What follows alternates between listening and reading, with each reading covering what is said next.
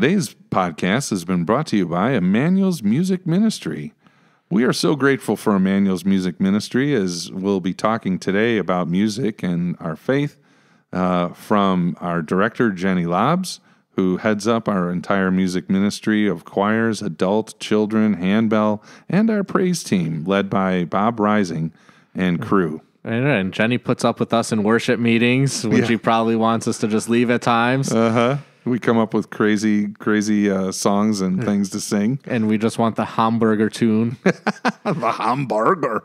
Yeah. So we are truly grateful for Jenny and for Bob and all of our musicians in the choirs and handbells and all those different things. Mm-hmm. And they just make our worship even more special. Yeah. Thanks be to God for our music ministry.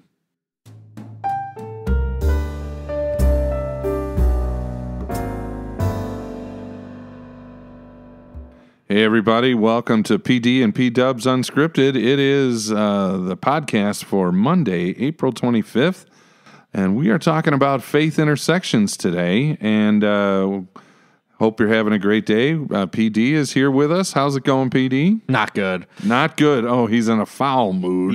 Just changing up from our conversation on the last podcast. You're not too convincing, though. I know. Well, let's try that again, okay? Give us another, really get into the mojo here, okay? Okay. All right. Hey, everybody. P-Dubs here. PD, how you doing today? Not good. What's going on? Why are you not good? The beloved White Sox lost 5-1 to the Mariners on recording day. Oh, that's awful. No. Oh, I'm so sorry to hear that. 4-game win streak over. Season over. Just curses everything. Oh, Season's cursed. You've really gone to the tank here. This is not the Easter joy that I was expecting from you. Easter's a week gone. We're talking about Doubting Thomas yesterday. We'll talk about him more on Wednesday. All right, White Sox fans, you got to rally around your guy here. He needs a little help. He's a little down in the dumps. Hopefully by April 25th, when this comes out, they won't lose a game from now until then. Oh, I see, like reverse psychology and stuff like that. Well, so we were kicking around today, like, what do we talk about? Faith intersections, and we kind of collaborated and came up with something we hope you're interested in. Oftentimes we look at Hollywood, we look at sports and things like that. And so today we were picking a couple of our favorite musical artists and their songs and trying to find something that may have some kind of faith intersection to it. How it connects to faith or just something in our faith life, even if that wasn't maybe the intended purposes of the said song. Yeah, exactly. And so that's the one caveat. We're not like saying, oh, this song is to help our faith. But a lot of times in music, as you find out a lot, PD, is that there's a lot of overtones there that talk about how people struggle in not only in their life, but the element of faith and so forth in that struggle. So there has a sense of reality in there to us. And I think that's what draws me and probably a lot of people to music, is that it's real life people writing about real life emotions, much like the Psalms, where it's David or the other psalmists just sharing their thoughts about life because of something they've experienced. Mm-hmm. And so that's why I think we can all relate to music to some extent. Not that we can say the exact same connection point to what that singer or musician's writing about, but we can understand the emotions that they're sharing about. It's funny you say that about the emotions of the Psalms. And I recall back reading some writer about the Psalms who said that there's various orientations in the Psalms. Like a psalm writer might be in a state of disorientation. Like their life is spinning out of control.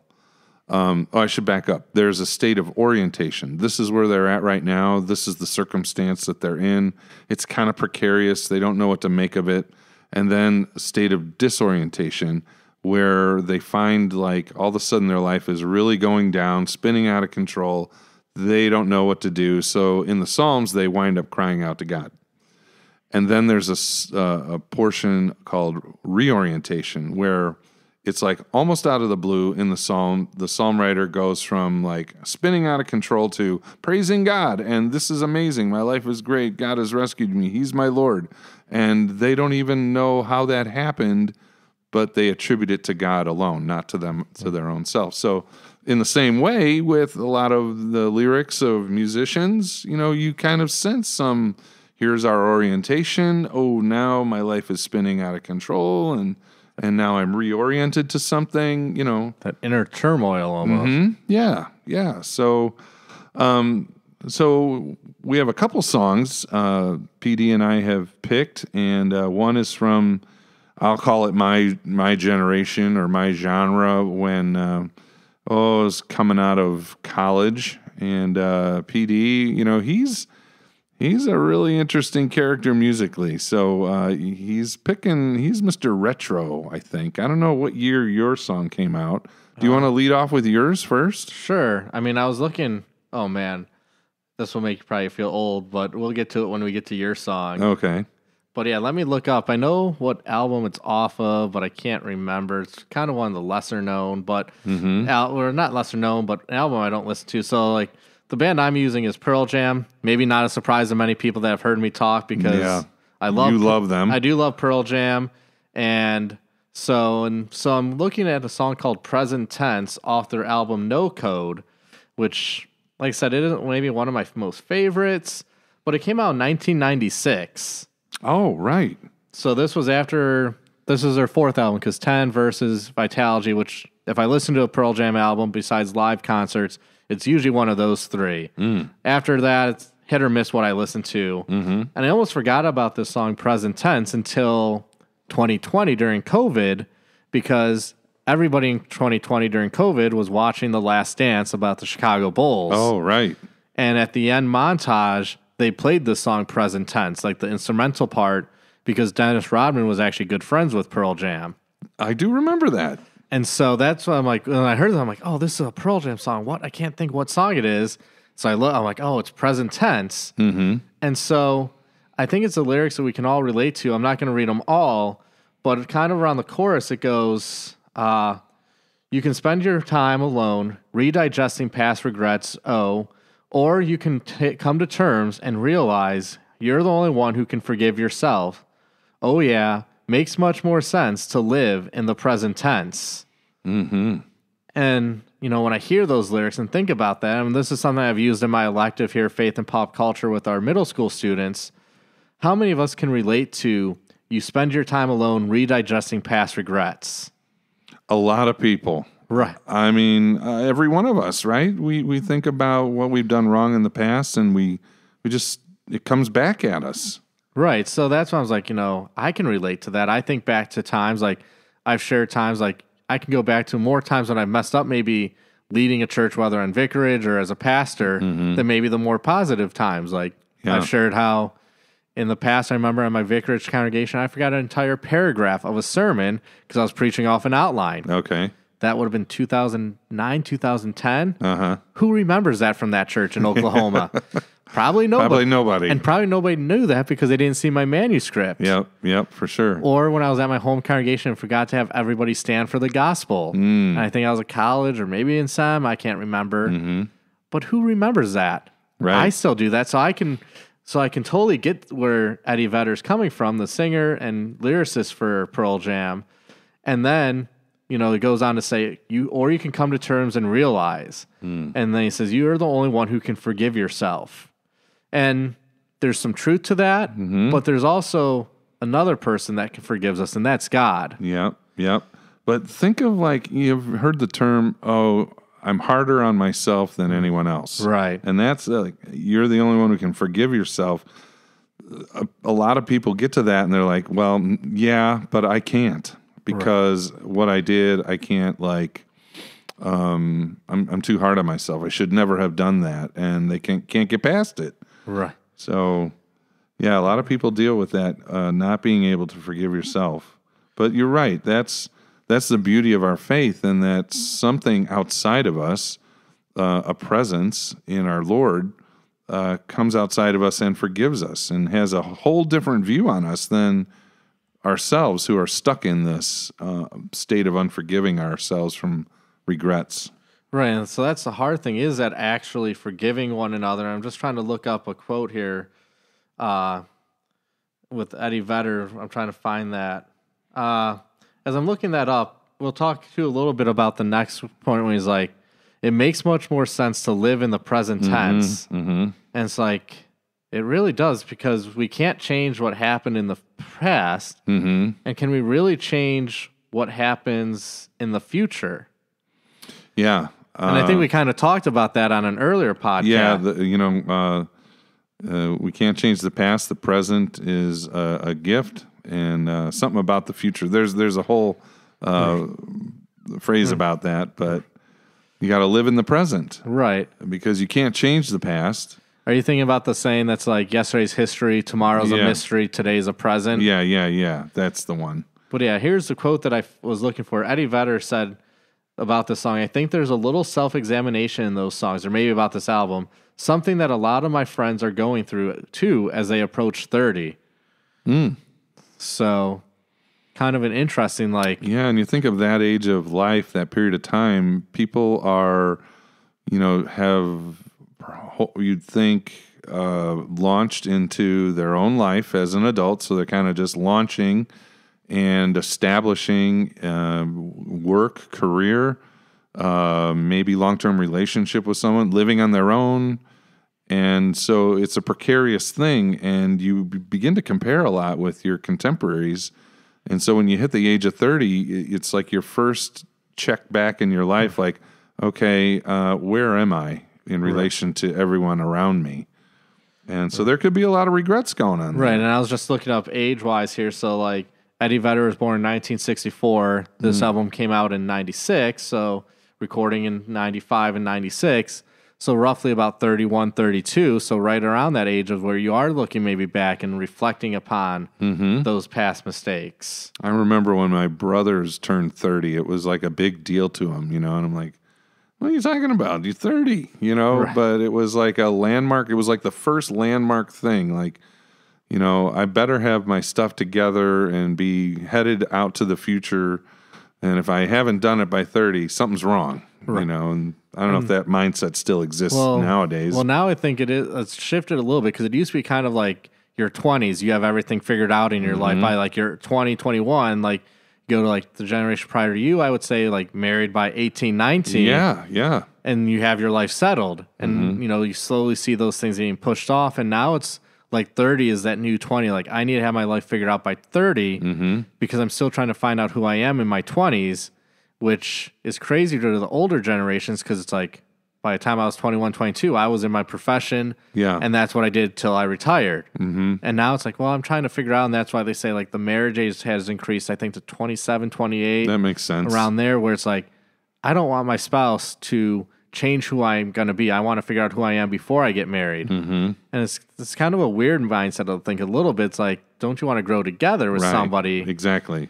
But I think people want to be established by that age and then say, okay, now I can consider living my life with someone else who also is established, and a lot of it, unfortunately, deals with the monetary things. Like, I'm kind of peaking in my career, and I know the things I like. I've got, a house or whatever. And so all of the unknowns are already answered in their mind.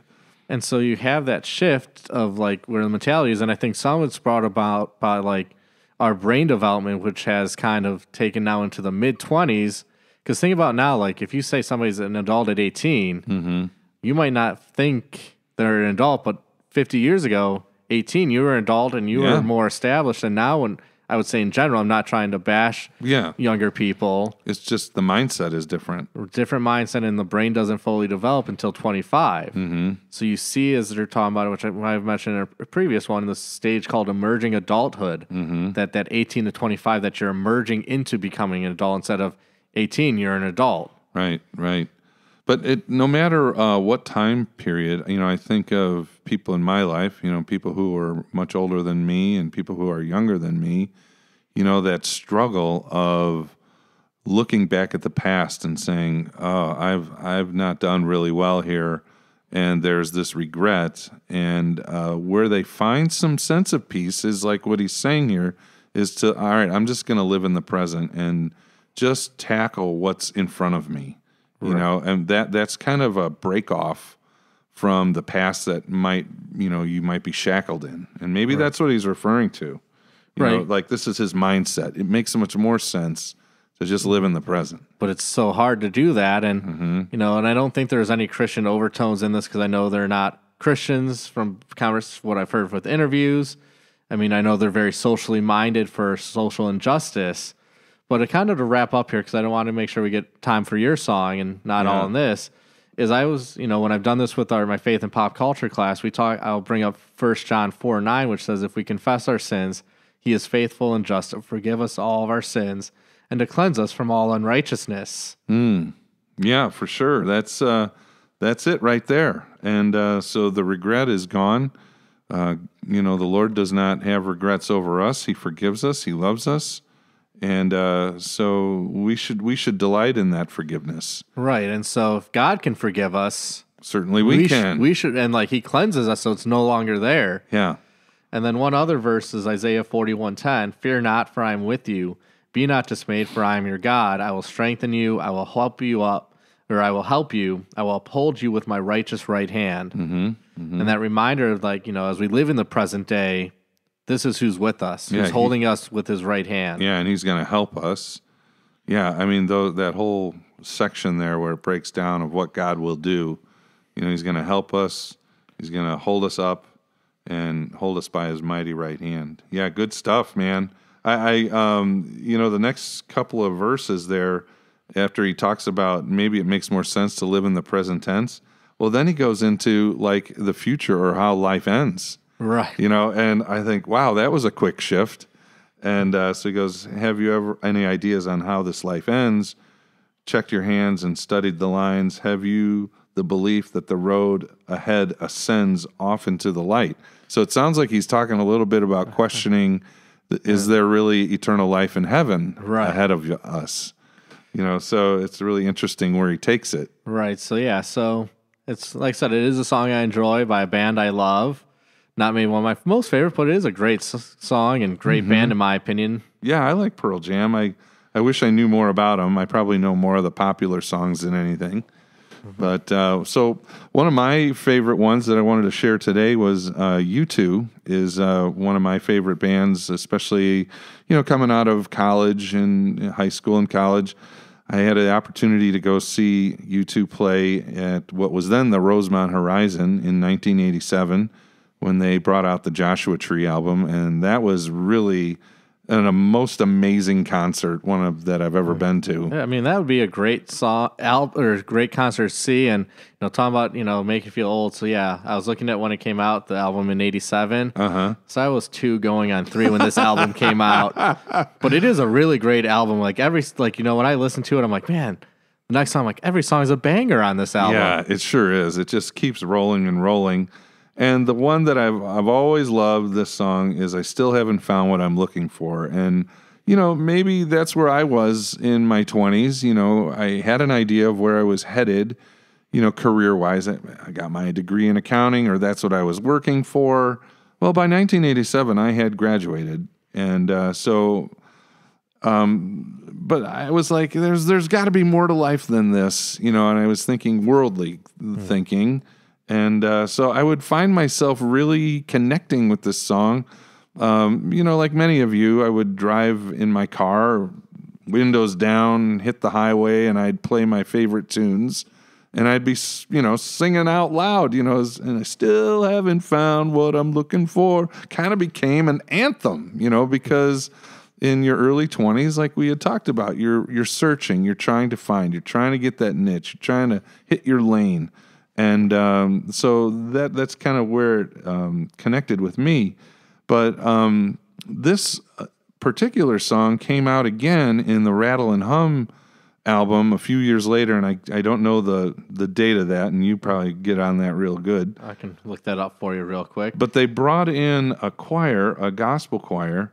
Came out in 1988. 1988, Rattle and Hum. So they brought in this gospel choir from Harlem Church, and they did a performance in Madison Square Garden, and man, it just really lifts this song to newer heights. And in some of the lyrics, there is some kind of overtones with regard to faith struggling with faith.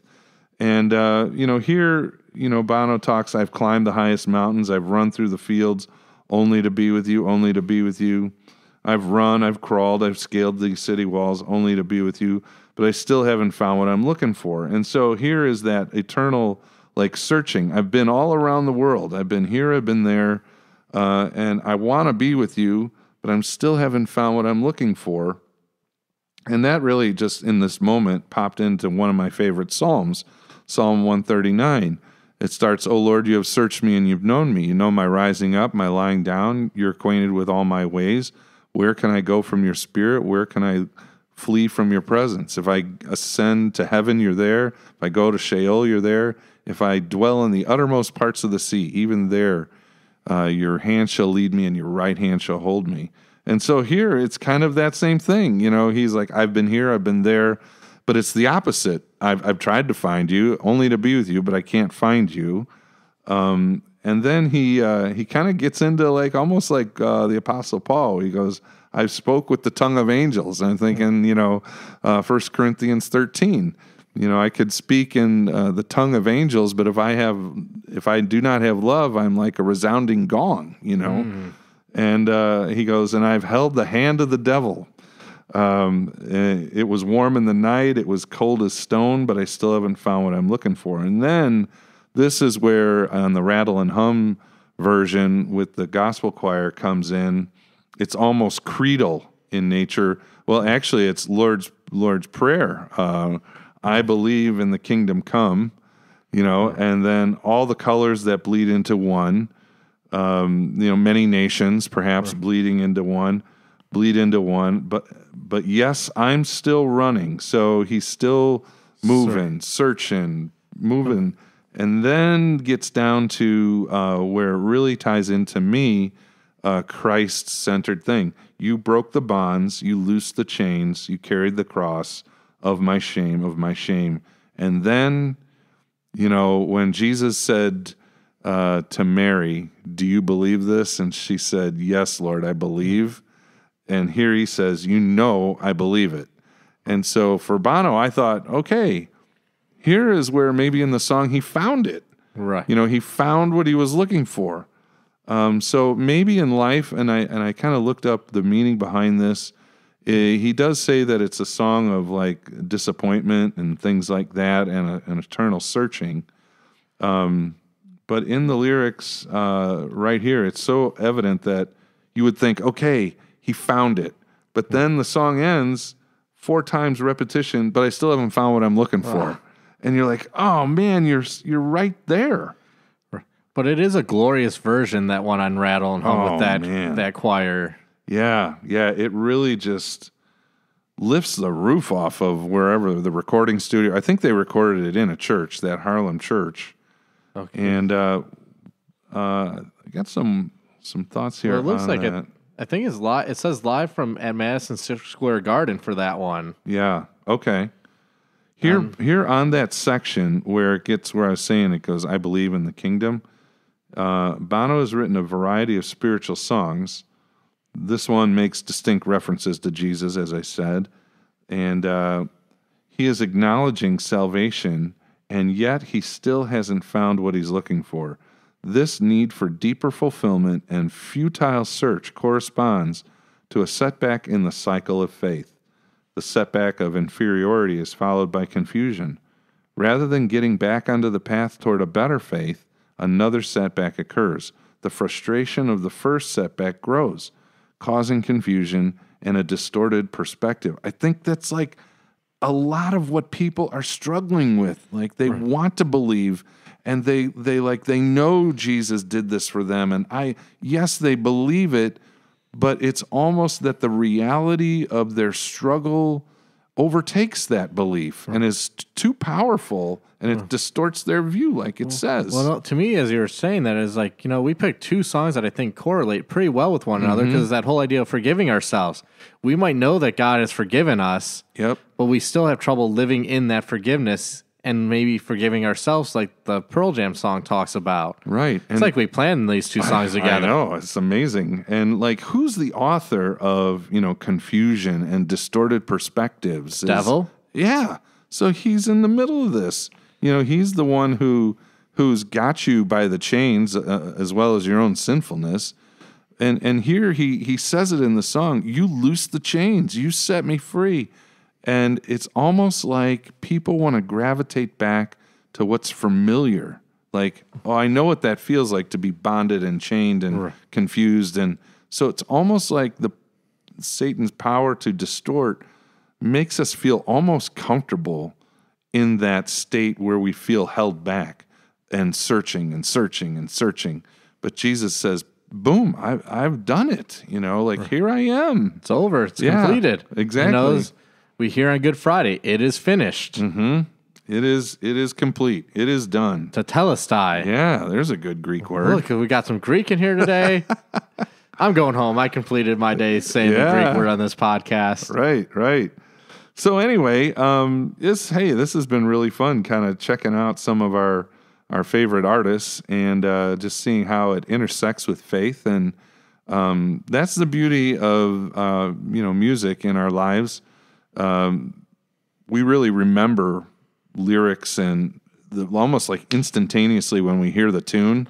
That's why I love that show years ago. Maybe you were too young. I can name that tune. People would say, I can name that tune in 5 notes, 4 notes, 3 notes. Name that tune. And then you'd hear the notes and they could. It's amazing. See, I used to be okay at at least for the bands I listened to, hearing the first maybe 5-10 seconds of a song and be like, oh, that's that band. Yeah. Because of the way the guitars are. Or once you hear the singer, that's a little more obvious. Mm-hmm. Unless, nowadays, and I don't know if you're familiar, we talked about Led Zeppelin before, but have you heard this band Greta Van Fleet? No. Oh, I'll have to play some after this and see how close he actually sounds to Robert Plant and Led Zeppelin. Okay. Yeah, I look forward to hearing that.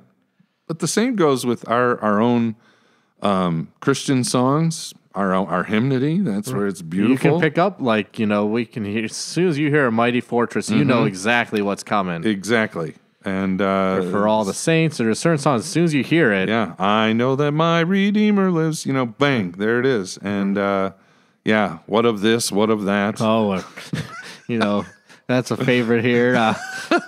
But ours, as we heard on Christmas, crown him with many crowns. As soon as you hear that.